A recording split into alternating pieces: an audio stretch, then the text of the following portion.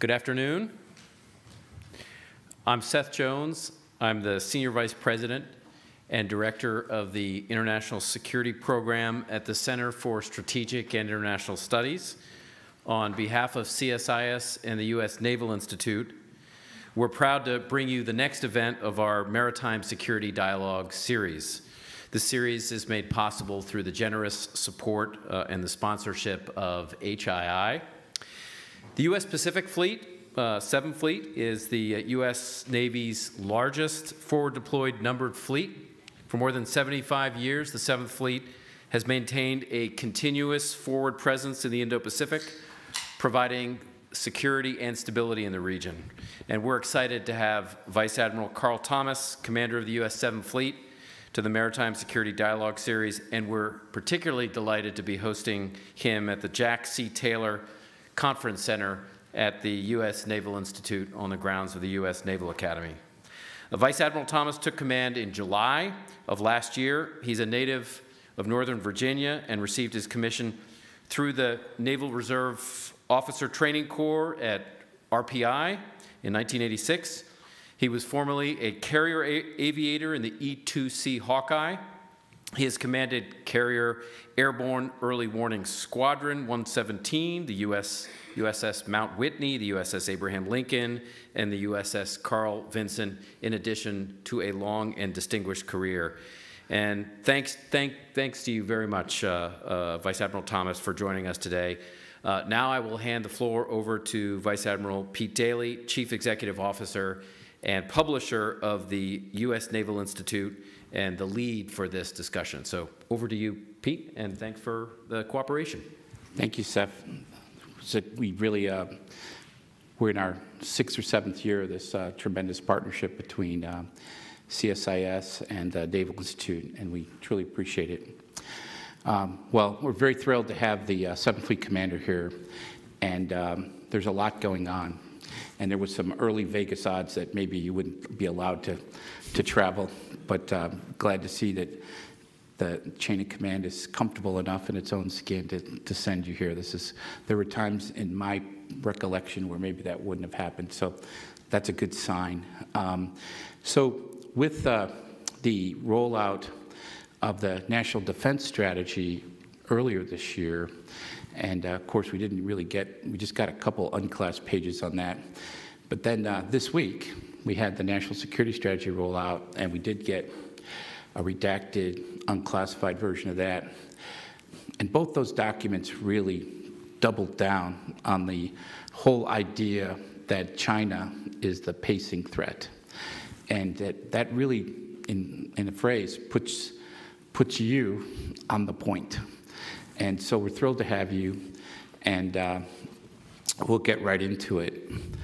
The first question I wanted to ask you, Admiral, was the tempo in the 7th Fleet's been high in 2022. And for starters, can you describe the type of operations you're conducting, the nature of the ops in the South China Sea, the East China Sea? How do they contribute to maritime security? And what behavior and trends you're seeing with the PRC and the Russians? Yeah, sure, Pete. And just for those that don't know, it's good to see Pete Daly. He was my strike group commander when I was a squadron CO of the VADM 117 Wallbangers way back when on the Nimitz strike group. And so it's funny that he was there the day that I found out that I got the nuclear power program. And to be sitting in this seat with you today, it's an honor first. And then to have the privilege to be able to lead the 7th Fleet is a tremendous honor. And there's a large number of men and women that serve your country every day.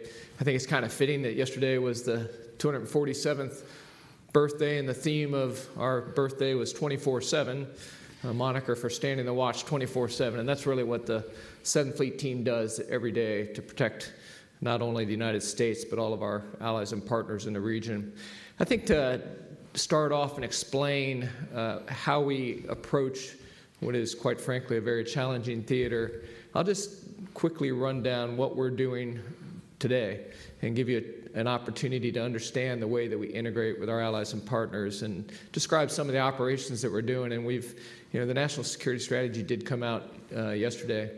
And it's got a very good page in there that talks about integrated deterrence and how we stitch together all of our deterrent actions across not only the DIME, diplomacy, information, military, and economic, but via regions and across domains. And so as I describe the operations that we're conducting, I think you're going to see that play out loudly. So I'll go north to south just so it's easy to kind of flow down through the 7th Fleet AOR, which is rather large. We're finishing up Resolute Dragon, which is an exercise up in Hokkaido, Japan, with a 3MEF. We've got a very tight linkage with our Marine Corps brethren.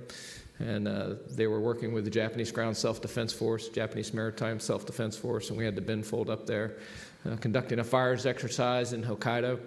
At the same time, we have a mine exercise going on in the Sea of Japan or the East Sea if you use South Korean parlance. But we're doing a mine countermeasure exercise there with Great Britain and South Koreans. A little farther south, I've got the Tripoli pulling into Okinawa, doing some expeditionary work off of Okinawa as part of Common Dog that was happening up in northern Luzon. I've got Mount Rushmore and the New Orleans, who's in Subic Bay, old stomping grounds from when I was a young JO.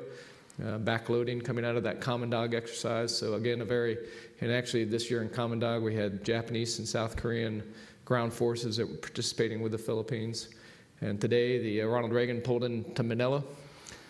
So a lot of Philippine action. I actually flew here from Cebu, the Philippines, kicked off the Sama-Sama Lumbus exercise, which is a maritime security exercise where we've combined Sama-Sama, which is an exercise that we do, with the Lumbus exercise, which is an exercise that Australia does with the Philippines. And we've combined it into one large multilateral exercise, and it has Japan, Canada, Great Britain, Australia. And so the theme you should be picking up is that everything we do, we try to do with our allies and partners. And we try to show solidarity. We try to work together to improve our interoperability, to learn from one another. I just came from Kakadu not too long ago, down in Australia, in Darwin, where we had 20 fleet leaders come together in a round table and discuss maritime concerns, not only in our neck of the woods, but also down into the Oceania area. So to be able to hear from the leaders of Tonga and Papua New Guinea and the Solomons, and just a large effort across the fleet right now to show a united front for the rules-based international order and to tell those that maybe have different ideas that we're common in the way we think about the importance of maritime security for that region. And 70-plus years, the 7th Fleet's been out there ensuring the maritime security for the prosperity of all. And it's worked pretty well, and we want to continue that same theme. You asked about Russia and China and the activity that we're seeing. I've got the fortune of having been the strike group commander out there, came back to the Pentagon during a period called COVID, and then came back to the 7th Fleet. And it gives me an opportunity to kind of be able to compare and contrast and to be able to explain the behavior that I've seen of the PRC in that time frame. And I would tell you, when I was a strike group commander, I think everybody in this room, in this audience, is smart enough to understand the PRC excessive claims of the 9-dash line and basically the entirety of the South China Sea. When I was a strike group commander, I pulled the last carrier probably ever into Hong Kong. I got the Ronald Reagan strike group into Hong Kong, and I'm unfortunate. I've been there many times in my Navy career, and unfortunately it may have been my last time. But we would have the PRC join us if we were operating in the South China Sea. If we left the 9-dash line, they would break off. Today, they are a little more persistent. They'll stay with us a little farther. They patrol the Spratlys a little greater than they did back then. They do more coordinated exercises, but they do it often by themselves. And as I articulated earlier, when we do an exercise, it's with all of our friends. The Russian activity, clearly we pay attention to the Pacific Northern Fleet from Russia, and we see them operate out of Vladivostok and out of Peter, and we watch them closely. And we see some activity where there might, what I would call coordinated activity between the PRC and Russia, but I wouldn't call it necessarily integrated activity, and not the type of planning that's done by our forces to generate an exercise that's meaningful, and then certainly not as transparently as what we do with our allies and partners. You mentioned the prosperity for all, And it always strikes me that one of the biggest beneficiaries of that was the PRC themselves, the Pax Americana in the Western Pacific. You know, there's a great paragraph in the National Security Strategy that kind of compares and contrasts, and it says that very thing, where they're the biggest beneficiaries of the prosperity and the open society that we have, yet at the same time, they try to turn it into their own closed benefit and their own authoritarian benefits. So it's an oxymoron. Well, I was going to also ask you, about partnerships, but I think you really hit that already, and the importance of the partnerships and the rules-based international order. What does the PRC reaction after Speaker Pelosi's visit to Taiwan? Was there anything there that surprised you in the nature and types of operations that we observed from the PRC after that? Yeah, I've been asked that question a fair number of times, and the adjective I usually apply to it is irresponsible. I think that we have a responsibility through the Taiwan Relations Act to provide defensive capability to Taiwan and to make sure that we're ready, and we are. Our desire would be to have peaceful resolution of cross-strait differences. The PRC says that that's their desire, but when you see them fire ballistic missiles over Taiwan and have them land in the maritime commons and into shipping lanes, and some of them actually landed in the Japanese economic exclusion zone. That's why I attached that word irresponsible. I think that that's not the way that countries that want to be leaders within the world should behave. And especially, our legislatures, if it's in our law that we're going to provide for the defense of Taiwan and help them with their defenses, that's what democracies do. We go and we communicate, and we see what those individuals need, and have dialogue, and then to get that reaction, I thought was a little bit overreaching. Okay. Well, we're several years on from the USS Fitzgerald and the USS McCain collisions, and I wanted to ask you, do you feel like we've achieved the right balance between training, maintenance, and operations out there, or is there more to do? And we've also made organizational changes, like standing up a surface group in the Western Pacific there in Yoko, as you well know. But and another area of special interest that feeds into this readiness kind of question is the manning. I mean, that got a lot of attention. And do you think that the fit and fill that you're getting out there for the forward deployed naval forces in Japan is supporting you? Yeah, obviously we run our forces hard. There's no doubt about it that we have a lot of these operations, these activities, investments to do with our forces, and so we pay an awful lot of attention to it. And clearly the comprehensive review, the SRR, both found several things that were lacking, and I'll tell you, I'll break it out by man and train and equip. So manning, I'm very fortunate in forward deployed naval forces that our manning levels are higher than what they are in the continental United States. Typically we're a 93-95% fit and fill, and we try to man our crews out there to 100%. Doesn't mean that we have periods of time where we have a gap, and so we address the manning of every ship and look at it and work with the Bureau to fill and find the right individuals and the qualified and skilled individuals. From a training perspective, back before those accidents a little over 5 years ago, we would waive certifications if we couldn't get them accomplished, and I'm very proud to say that there's about a 0% chance of any kind of waiver when it comes to training certification.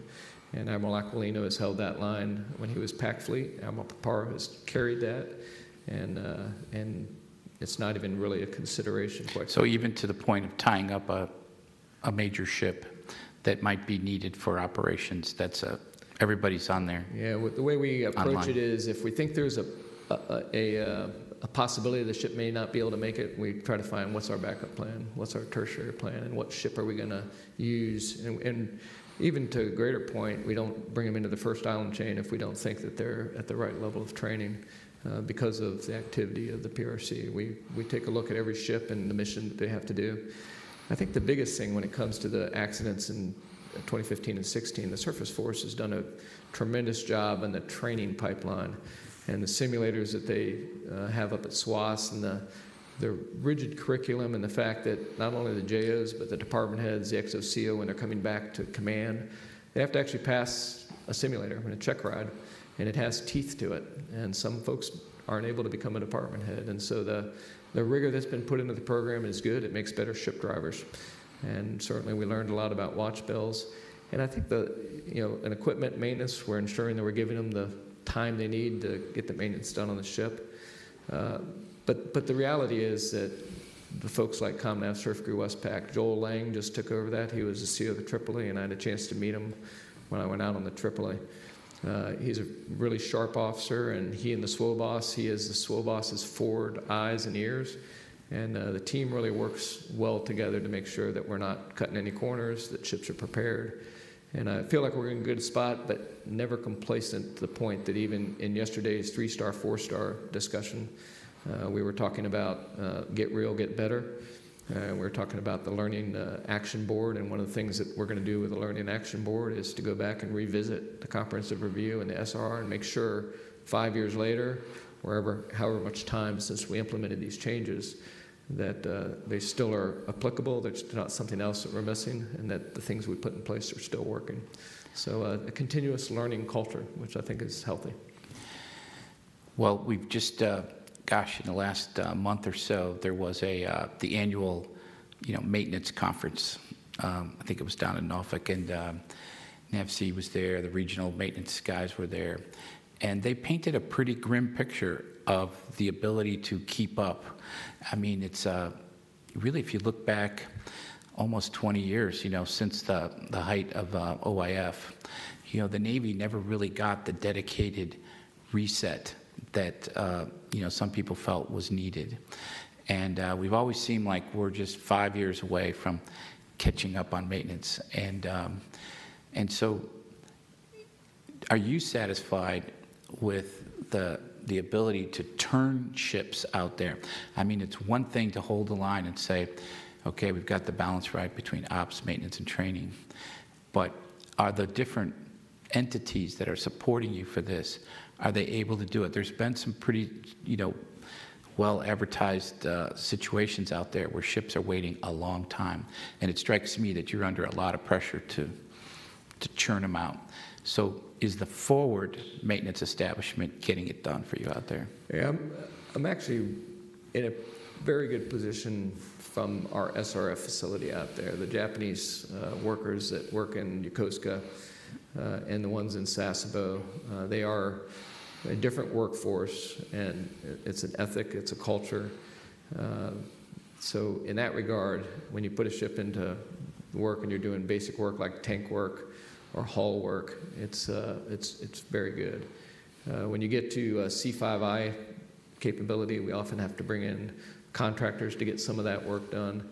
There's no doubt that we are working hard, our ships are working hard, and they require maintenance. I definitely have my challenges with a ship that will have something go wrong with it, and I'll have to bring it in. I've got the Berry conducting some work on pumps right now that we didn't expect to break, and gas turbine motors break, and so we find ourselves having to adapt. And so what that requires is it requires that team I talk about, whether it's my DESRON commander, my SRF shipyard commander, or the ComNav Surf Crew Westpac, or my staff, working together to look downrange and say, okay, this ship really needs this maintenance. What's our alternative? And so it's a dynamic situation. It's a day-to-day situation. But for the planned periods, the CIAs and the SRAs, we're sticking to those periods. And do you feel like, it seems to me that there's still a little bit of an air gap there in the C2, because you're obviously numerical fleet commander, numbered fleet commander, you've got the operational chain, soup to nuts. But here you have some entities out there, like type commander entities like Surf Crew Westpac. Do you feel like those dotted lines are working? I do. I think that when we stood up Commandant Surf Crew SPAC, the theory was the operational commander had too much responsibility, and they were the ones that were able to cut corners because we had to make all these operations. And so the answer to that was we need to stand up this organization that will be able to be the type commander, to be the honest broker, and to ensure that we don't do that. So that was the theory behind Commandant Surf Crew SPAC. What I would tell you is that over our time and our experience of working this organization and working the team out there, it really is a team effort, and it's no one entity can manage the maintenance effort there. It has to be a team sport and a balance because there is such a heavy load on our ships. And so, but any one member of the team can say, hey, hold on, time out. We need to take a pause here. And then when it comes down to it, at the end, it's my responsibility to make sure that we're deploying safe ships, prepared ships, and I'm not going to cut that corner. No, I think the truth has really revealed itself that to do that is the path to the wrong end. But you mentioned the team, and so you've got this team that's like your home team, the FDNF ships that are there in Japan, the 20-some ships, and then you've got folks that are deploying into your AOR, mostly from the West Coast and Hawaii, obviously a little bit of Everett and Bremerton. And so do you find these are two different entities? One is worked up under the standard, East-West Coast workup plan, and then you guys have that slightly different workup plan. As far as team goes, do you feel like the assets that you're getting in theater are assimilating quickly and ready, and have you been pleased with their readiness and capabilities to arrive, ready to work? Yeah, I think that Strike Group 15 is the entity that's responsible for working up the strike groups on the West Coast, and they've done a really nice job. I get a chance to brief with the strike group that's working up, and they provide me.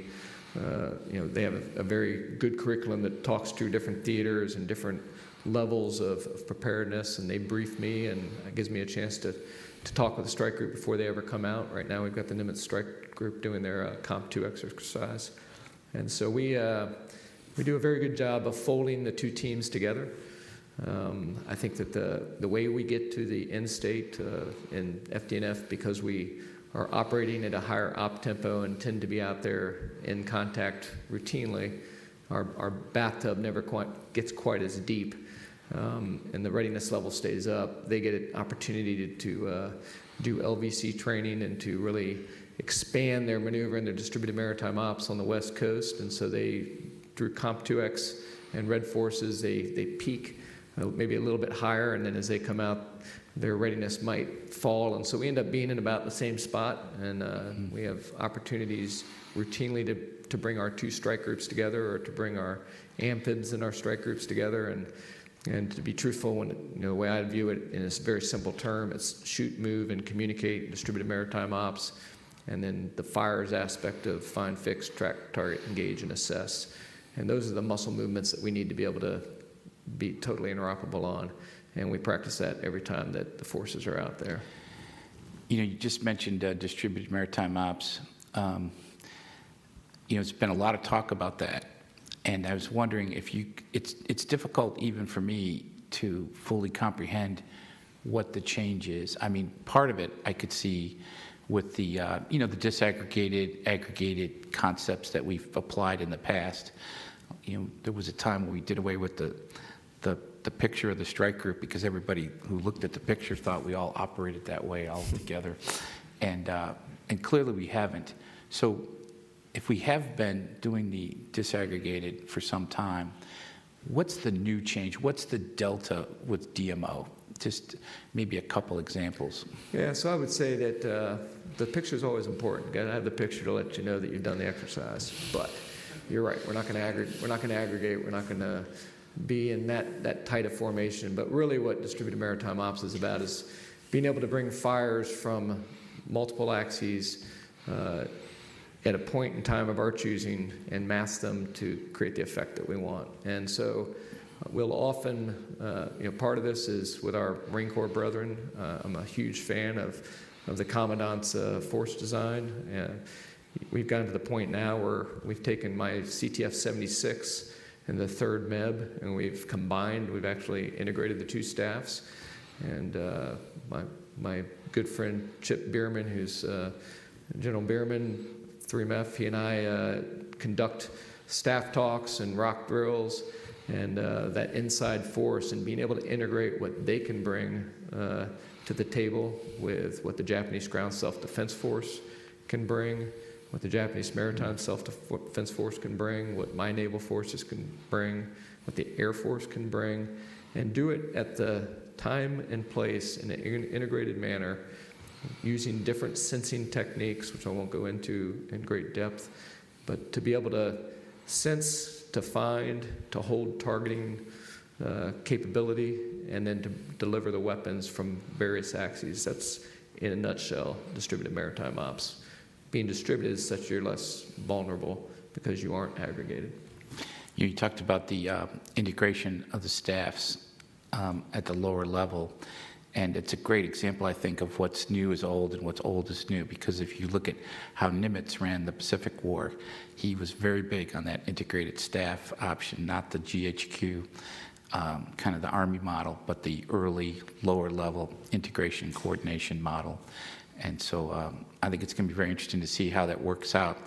It seems to me like it's very logically done between at least the Navy and the Marines. And yeah, we've never been tighter in my career than we are right now. Well, it's great to see, and General Berger's thinking on this is, I think, really changing things. You mentioned earlier, Admiral, the Captain Joel Lang, who commanded Tripoli and did that, what some people call the lightning carrier test, but he, zorched across the Pacific, picked up all those F-35Bs in Iwakuni. I think it was like some 20 F-35. It was 14 in Iwakuni. It was 20 off of San Diego. And so how did that, I know they've gone back to the configuration now, the standard ARC-U with 31st MU configuration, but for the time period, that experiment, that 2-3 months out there, how did that go? And is there any insights you could share from that? Did that, when you saw that and the operations with that standard carrier group, how did that work? Yeah, so it's a neat capability. Joel likes to call it the assault carrier instead of the lightning carrier, which I think is, and the reason he does that is he says it's just got such, one day you can have F-35Bs on the flight deck, the next day you could have MV-22s, and you can be putting Marines ashore. And so it just is a very versatile instrument, and the fact that you have 14 5th-gen fighters on board, it's an incredibly capable sensor. And so we're still in the experimentation phase. We wanted to really try to find out how would you integrate an assault carrier with a full-size carrier, what missions might it be able to do. And what we found is when we operated it this last summer, I embarked my staff so we could check out the C2 capability of an LHA and see what options we had there. But then we also, we had 2 of our aircraft carriers with the Tripoli conducting the Valiant Shield exercise. Right. And I think you embarked for I did. I embarked with a small portion with my staff on Tripoli. And so what we found is we distributed our 3 large decks for a period of time.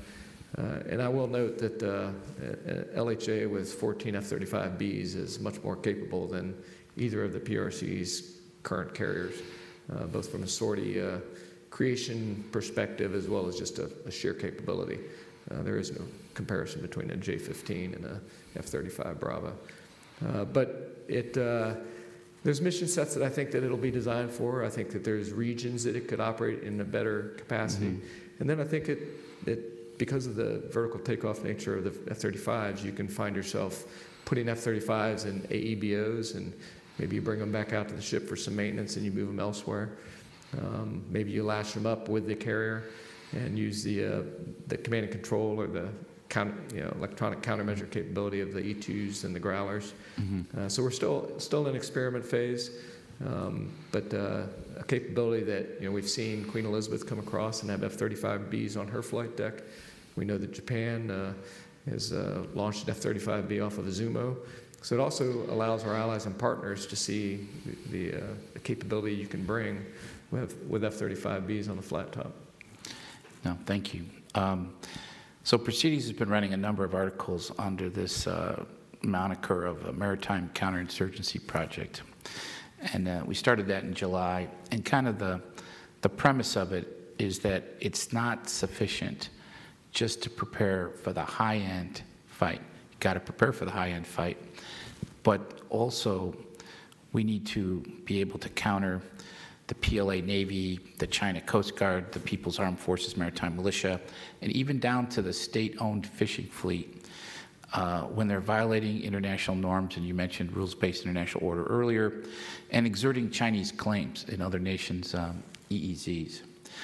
And so you mentioned also General Berger that he did one of these Maritime Security Dialogues about a year and a half ago, and he mentioned, he said, if deterrence is working, then why did we watch the Chinese build the runway that they said they wouldn't build the revetments, the reinforced hangars, and the radars, and install the missiles on these islands in the South China Sea?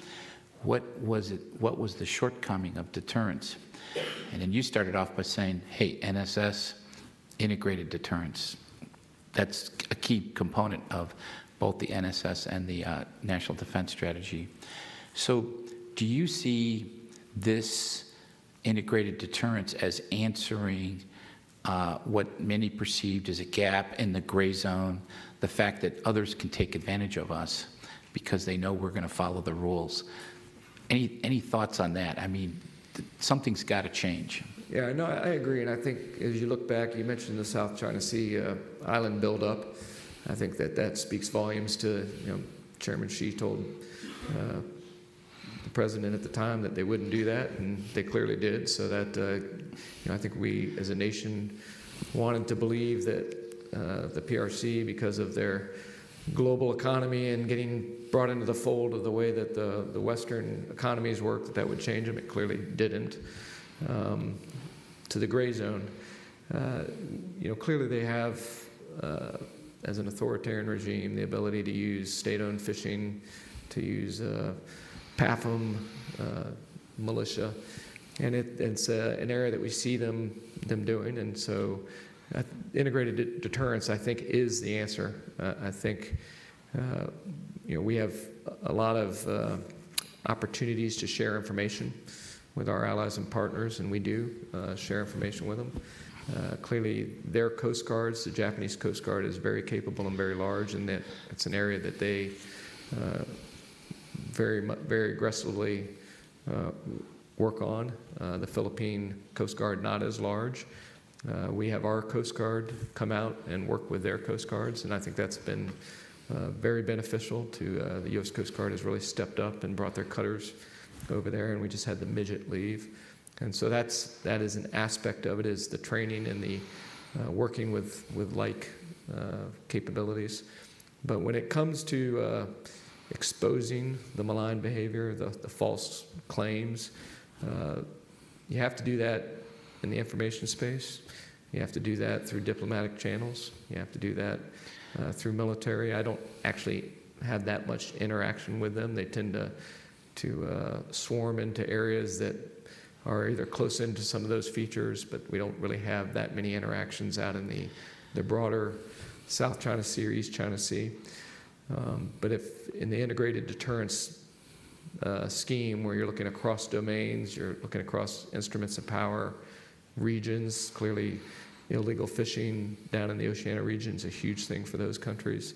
And so it has to be a multinational, multi-domain effort to expose this behavior. And then the international community has to be willing to step up and work on it together. It's a little bit of what we've seen in the Ukraine-Russia conflict, that when you violate sovereignty, when you don't follow rules-based international order, the international community will step up. The challenge with the PRC is they stay right below that level, and they just incrementally work it. And so it's very important that we don't accept, and that's why we do freedom of navigation operations. If we didn't do them and we just accepted the claims that are beyond what the United Nations Convention law on the Sea allows, the claims that have been determined not legal in the International Tribunal, if we don't do those freedom of navigation ops, we don't have our like-minded nations, and fortunately we've seen Australia and Canada sail through the Taiwan Straits routinely. Routinely might be a strong word, but we've seen them sail through there, and we do it regularly. If you don't push back, and if you don't take a stand, then they'll just continue to move the ball down the field, and enough's enough. With the tension that's inherent in this, there's the code for unplanned encounters at sea, CUES. I always think of it as like the ink sea of the Western Pacific, the agreements that we had in the Cold War with the Russian Navy to de-escalate and when things got tough. Is that being used out there?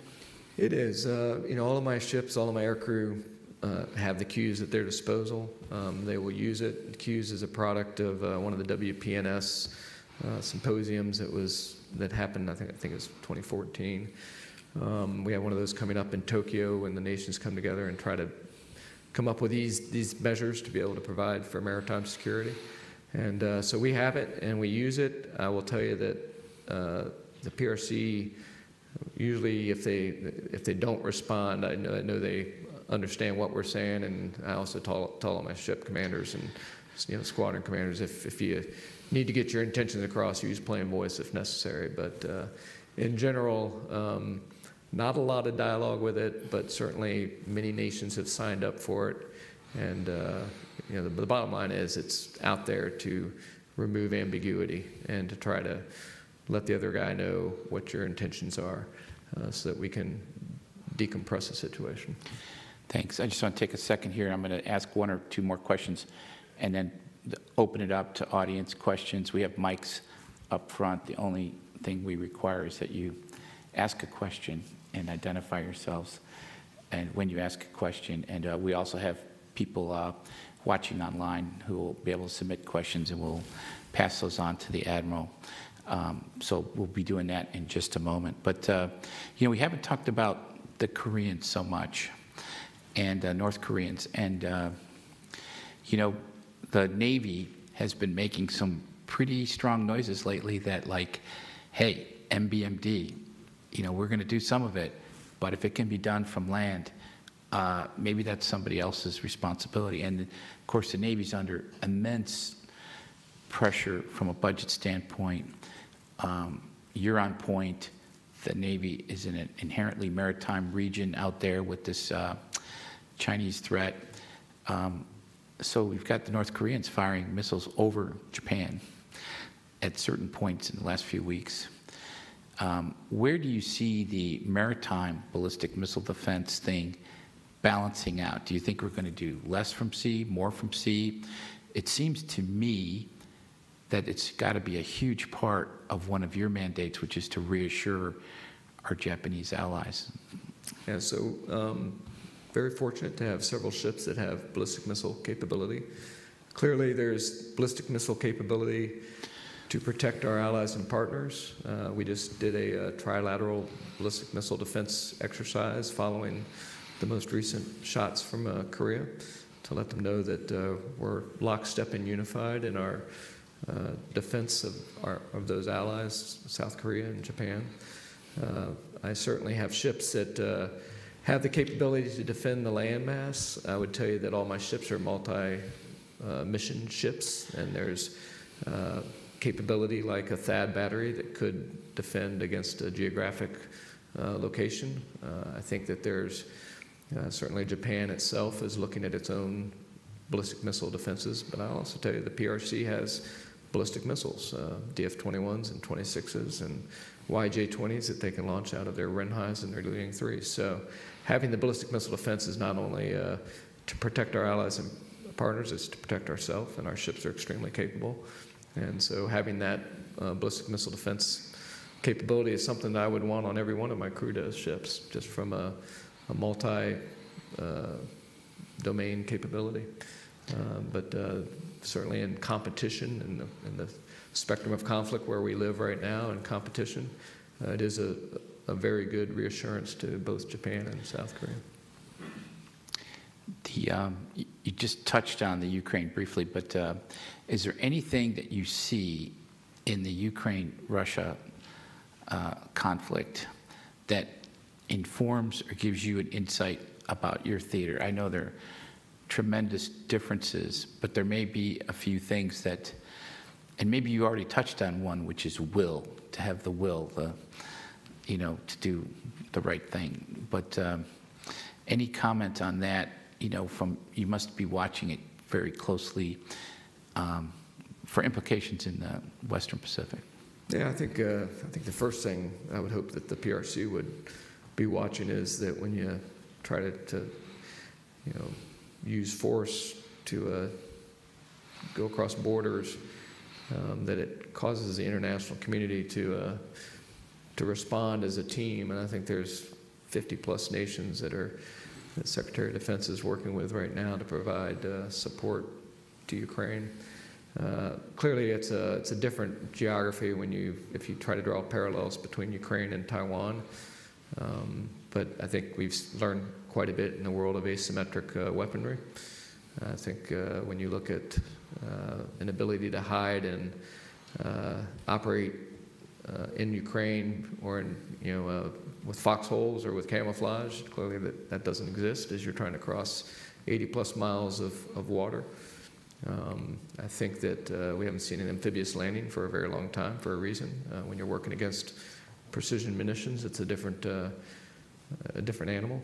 And so, I would say the will of the Ukrainian people and the leadership of Ukraine is another thing that I think all of us are watching and are very impressed with President Zelensky and the way that he's led his country. And I think that as you look at that importance of those people and their determination to defend their nation, that's something that you could take away and apply. And then I think that you look at the challenges that Russia has had in this fight to be able to not only sustain themselves, but to, it certainly didn't play out the way that they thought. And I think that the decision, with all that we know now, 8 months later, if President Putin had that decision to make again, I doubt that he'd make that decision. So I would hope that Chairman Xi is looking at that and maybe taking some lessons as well. But I think the biggest lesson I would hope is that you look at the will of the people of the United States, the will of the free world, the will of like-minded nations to come together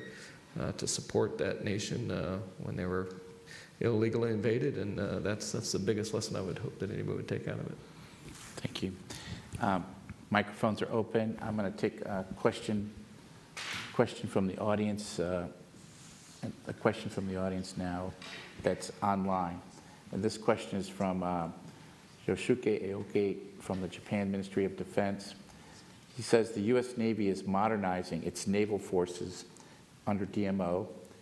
Do you think the promotion of this concept will change the way the 7th Fleet and the Japanese Maritime Defense Force operates? We've already talked about DMO, but how do you see DMO and JMSDF? Yeah, I'll tell you that I have the best relationship with my counterpart with the JMSDF, Vice Admiral Yuasa. He and I were, when I was a strike group commander, he was Fleet Escort Force. We both went away for a little bit and came back. Mm-hmm. And he's Sinkasty Fleet now, and I'm 7th Fleet. And so we have weekly meetings where we get together in our commander's update briefs. We conduct war games with our counterparts in Japan. That's another thing.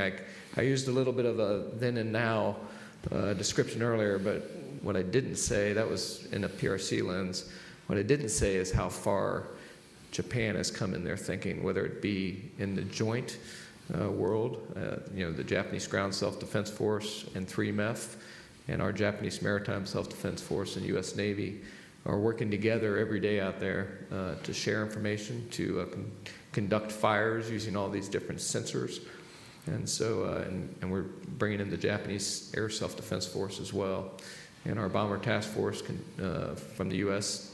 conducts flights in that area, and we integrate with them as well. So from a DMO perspective, it's a topic of discussion that we have with Japan. They obviously have a little different geography that they have to worry about. Their nation is within the weapons engagement zone, and they have to defend their territory. So when we look at that and when we plan, we look through a little different prism with them, but with the same intent and with the same ironclad resolve to defend our very close ally.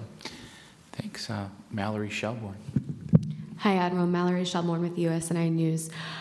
It appears that we've been seeing near monthly transits through the Taiwan Strait, but it also appears that we've seen fewer freedom of navigation operations this year compared to 2021 and 2020. What are we to make of that, and how else are you doing presence operations in the region? Yeah, Mallory, I wouldn't make too much of it. So we do Taiwan Strait transits on a fairly regular basis, but not so regular that we're predictable.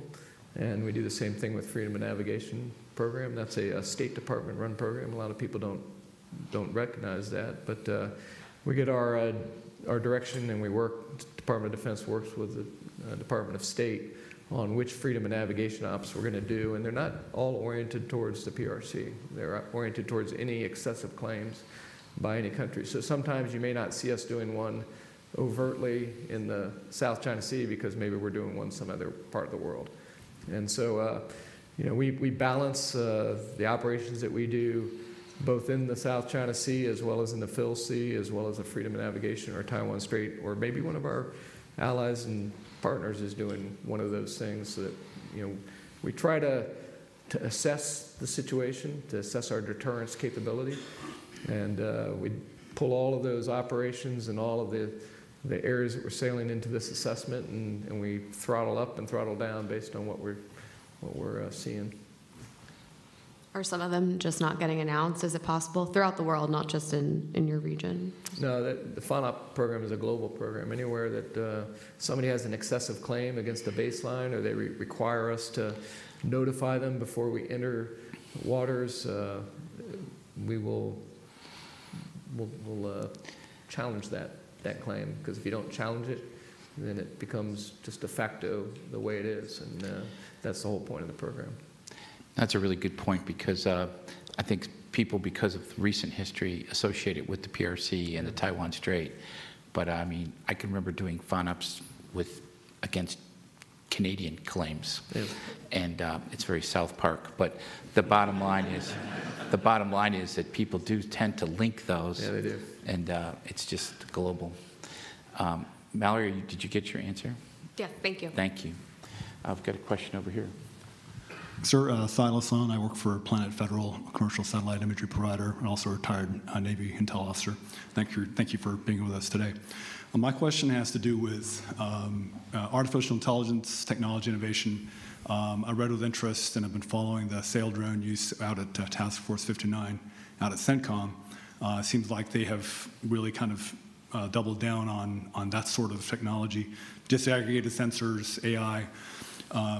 Seems like something that would be useful for you out at the Western Pacific. I want to see if you had anything to say on what you think of those programs. Yeah, my good friend Brad Cooper sat next to me yesterday at the 3-star, 4-star, and we're always kind of bantering back and forth about this. But without a doubt, he is learning, and with the unmanned task force, we are in this very rapid evolution of understanding how to sense and make sense. And I keep saying, yeah, you keep learning, and when you get it perfected, I'm going to take it. No, I do think there's value, and clearly I am the good recipient of, or the beneficiary of, not having to send my carrier strike groups through my fleet anymore and on to CENTCOM, and so I'm keeping them in 7th Fleet, which is exactly where I want to keep them. That, unfortunately for him, has left him with a little less capacity than he's had in the past, and so this ability to use the sail drones and to work with quite wealthy countries out there and get them involved in this effort and build the maritime domain awareness has worked quite well. I can see application in many areas that I can't be everywhere all the time. So I do think there's a value. I would love to see the price points come down a little bit and to be able to truly get our unmanned sensors to be disposable. We're not quite at that point. We did take his capability, and we did an exercise down in Sydney where we worked it in the Sydney Harbor with Australians so that they could see the capabilities. So we're bringing it, but we're still in that learning and growing phase. And I'm quite, frankly, happy right now to let him, bring all the resources there and really work the AI piece of it, because I think that's the secret sauce, is what he likes to say. And so once we get that figured out, I think that we'll see it expand across the remainder of the Navy. Thank you. So let's go from sail drones to Triton UAV. Got a question here from the audience on the Triton UAV from Rich Burgess at Sea Power. He's wanting to know how are you finding that asset, its utility in theater? Yeah, so we obviously have been operating with Triton in theater for quite some time.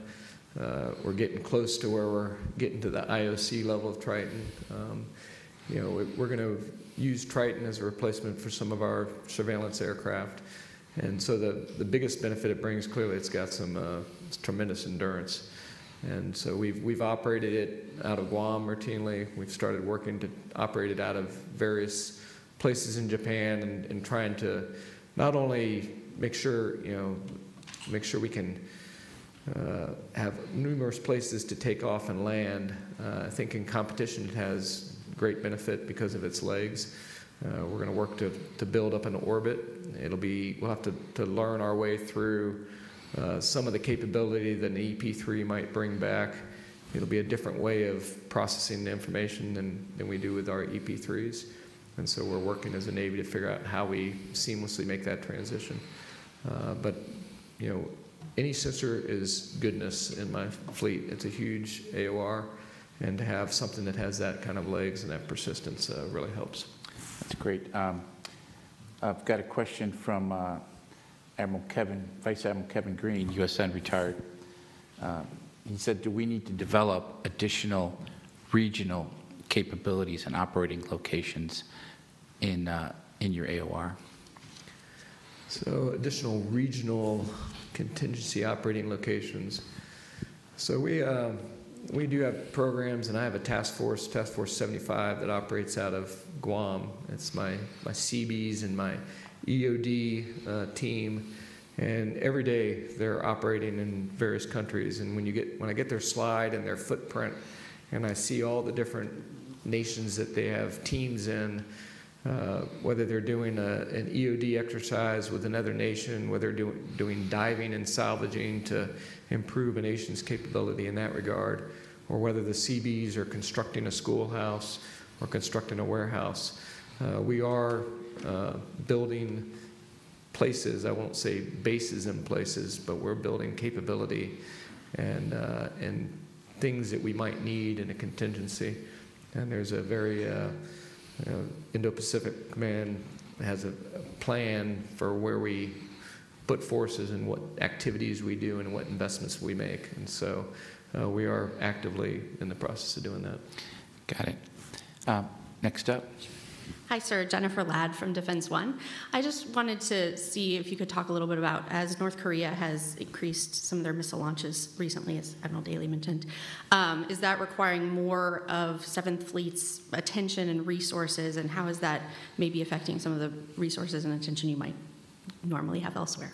Yeah, clearly they are on a little campaign right now of launching ballistic missiles and short-range ones, and it certainly has all of our attention, U.S. Forces Korea, as well as mine and PAC fleets, and it's a concern. When they launched the missiles, we pulled together a short-notice ballistic missile defense exercise with Japan and South Korea, and that was something that we're very united on. The Reagan had been in the Sea of Japan. They had done an exercise called MC SOFEX, which is a counter special operating forces exercise with South Korea. And so I think that what you saw was, after many years of not operating in the Sea of Japan and visiting South Korea for a couple reasons. One, COVID. Another, the prior administration had different way of doing business than the current South Korean administration.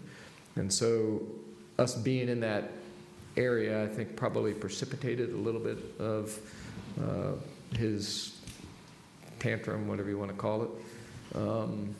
But as far as taking away resources, we always have resources available for it. It's a concern, but not one that I'm going to prioritize over my bigger concern in the area. Sure. Thank you, sir. Yep. Question over here. Good afternoon. I'm Veronica Cartier, and my concentration is in Indo-Pacific region. I would like to get your perspective for the coming planning for strategic Indo-PACOM towards Indonesia. I learned that the U.S.-Philippine joint exercise sama-sama perhaps is not quite suitable for Indonesia, as we may learn that China has been very strongly than ever spread all over Indonesia, especially in the island of Sumatra, where in the south, where is location of the Strait Malacca. Well, China has been concentrated on that region. It means China will have control of the Strait Malacca, also the access to Indian and Pacific Oceans and Indonesian seas. So, Veronica. So what is your perspective to have previously American base in above the Java Island? It was several years ago. And I think that is, my opinion, is the strategic to control China's spread and, all over. So the American bases to be back among Indonesian island. And I'd like to get your perspective on that. Veronica. Yeah, thanks for that question. So I did have a chance to go to Jakarta not too long ago. I get out and get a chance to visit my counterparts, and had a great visit with the admirals down in Jakarta. And when I was there, my good friend Admiral Hammond from Australia was there at the exact same time. And so we engaged with the leadership of Indonesia, and we talked about the concerns that they have. We have an exercise called CCAT that we do out of Singapore that talks about this very important crossroad of Indonesia and the activity that we're seeing down in that area. And so we have LCS ships that are in Singapore and operate out of Singapore. And so I think that the entire region, and in that Kakadu exercise I talked about, we had Indonesian representation there as well.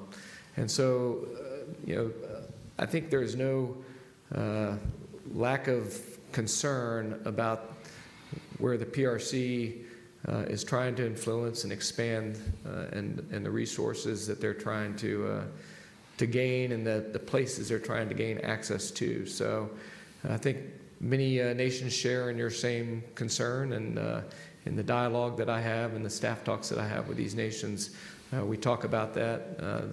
Indonesia wasn't part of Sama-Sama, but Indonesia and Malaysia and the Philippines have a very tight relationship to patrol the Sulu Sea and work together in that area. So Indonesia is a great partner, a great friend, and we work closely with them in many of these exercises. One last thing is, do you think Indonesian President Widodo or Jokowi is cooperating with the U.S.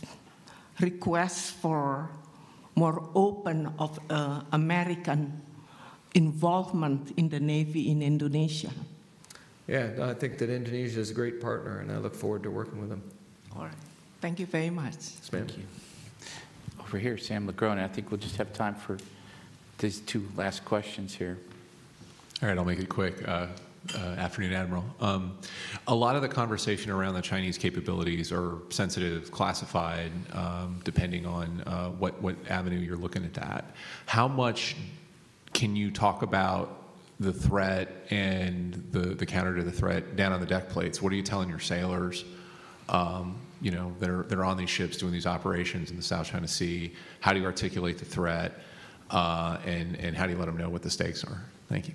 Yeah, I think that we're You know, we talk a lot about how China is the pacing threat, and they certainly have capability, but we talk about the importance of our mission, and when we're going to sail and we're going to operate, we're going to fly anywhere international law allows.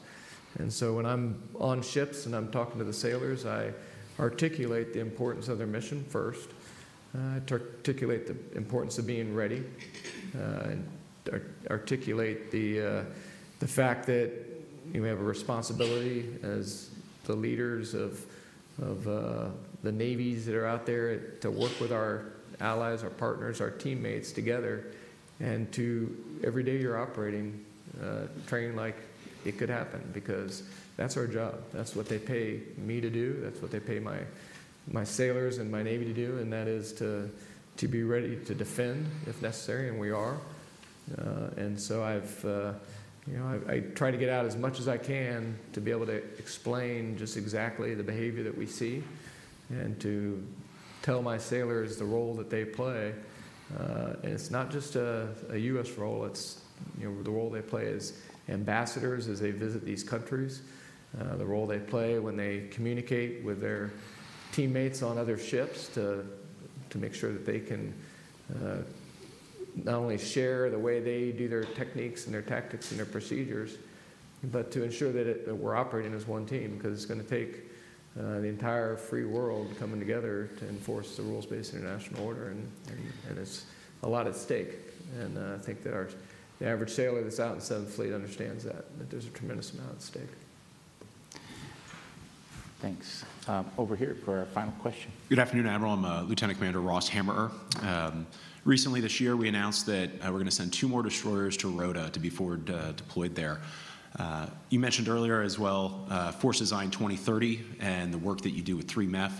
Do you see, or do you feel that one ARG forward deployed to your fleet is enough, or do you see that there's an increased need in order to support Force Design 2030 with more amphibious ships forward deployed to 7th Fleet? Thanks, sir. Yeah, thanks for the question. I think that presence matters first and foremost. So the more ships that we have forward, the more opportunities we have to use them. I think that our goal right now is about having a constant 1-0 presence of the ARG. That would be the level that would be good for competition. Clearly, we can surge more if we need. We have the America ARG that is forward deployed, so she's out and available half the year. And then what we try to do is deploy an ARG to cover down for the remainder of the year from the West Coast. And if we can maintain that, that gives us that constant presence that is a good deterrence baseline. And then clearly we have forces that can surge if we see the need to, as we assess what's happening in the theater. We have a balance of having Marines on amphibious ships, because they are our crisis response force. If something happens, we can immediately get them there and quell something. And then we all know the force design effort and being thin and being able to be nimble and sense and be able to provide fires on off access, and that capability is extremely important if we were to get into a high-end fight. And so being able to work across that spectrum and being able to train to it, as long as we have at least one amphibious readiness group out there that can either work ashore like they're doing right now from Kakadu up to Resolute Dragon, or to be on the ships and work with my maritime ships. It's the ability to flex and to be able to maneuver and adjust. That's the versatility that you have in the U.S. Navy. That's the versatility you have in the naval team, and that's on display every day out in the 7th Fleet. Thanks, sir.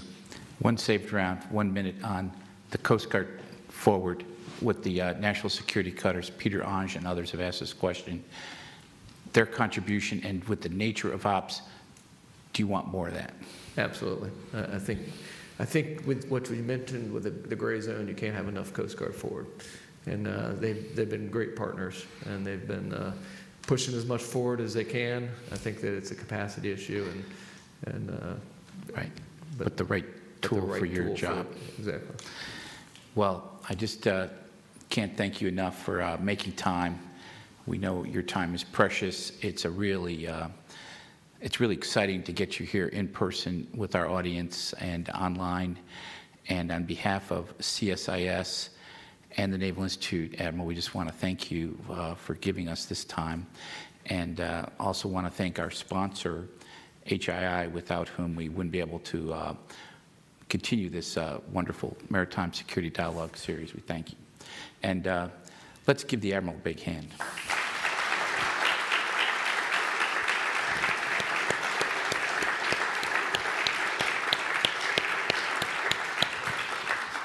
Okay, I think we're out. I think this was wonderful, and really appreciate your time again. And I hope you could take a few minutes and just look around the Naval Institute for 10 minutes. Absolutely. Thanks for having me. That'd be great. Thank you. Thanks again. Yeah.